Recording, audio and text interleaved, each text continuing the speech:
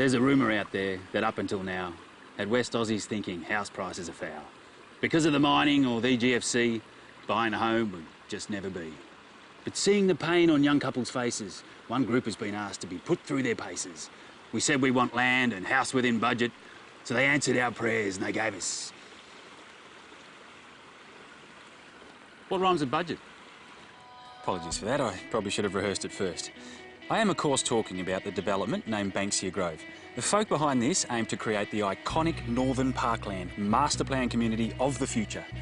Sounds good, doesn't it? It's better than my poetry.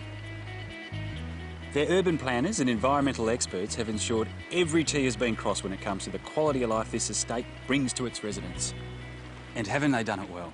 42 hectares of native bushland is going to be retained forever. 71, including parks. That's over 20% of this entire site.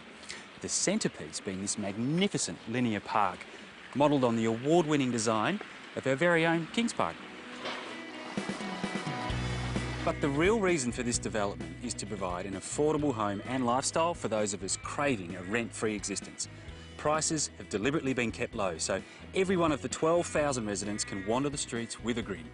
While on a wander, be prepared to double take when you walk past one of the signature artworks by local artist John Terry. Now this is all part of the estate's commitment to art and culture.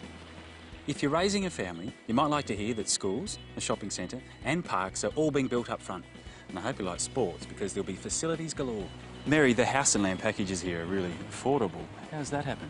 We compare very favourably to developments in the Northern Corridor, Jan, but I believe it's our proximity to freeway and train and our promise of 3 primary schools and a high school that actually give us the edge.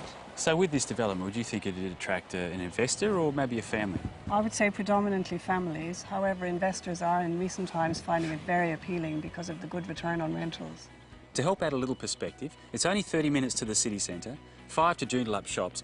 Best part is, we're only 10 k's from the beach. So, there you go. Everything you needed to know about this affordable master plan community. For those who didn't have time to Google it, budget, it turns out, rhymes with mudget. It's a rare surname, apparently. Who knew? If you'd like any more info on the development here at Banksia Grove, go to westrealestate.com.au, follow the links.